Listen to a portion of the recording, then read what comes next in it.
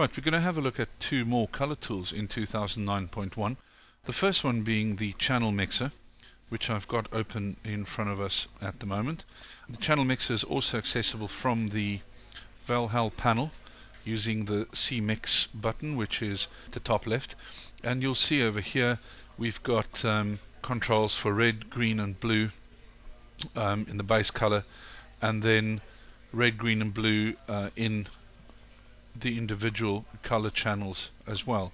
So I'm going to do this on the GUI once again. I have a monochrome mode over here, which I can use if I want to monochrome an image, but want to be able to maybe play around with the individual values on the color channels.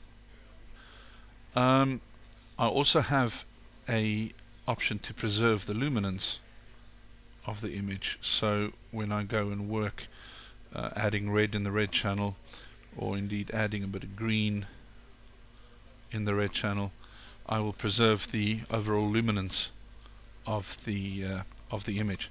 So I'm just going to reset that again. Using this tool in my red, green and blue channels, I can either add more red to my red channel, I can remove red from my red channel, or indeed add a bit of green or a bit of blue to my red channel as well. So this can be a creative tool. It's really quite handy, very quick to use. The second tool that we're going to have a look at is in our HLS tools. Once again, using the panel, it's accessible by clicking color, going to HLS, and going back here, you'll see we have a luminance and saturation graph in the middle of this tool.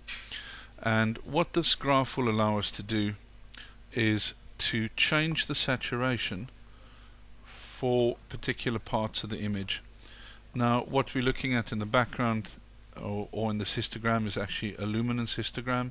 So the dark area here is most probably going to be the mountain. The light area here is going to be the sky, and this area here is going to be the other side of the road.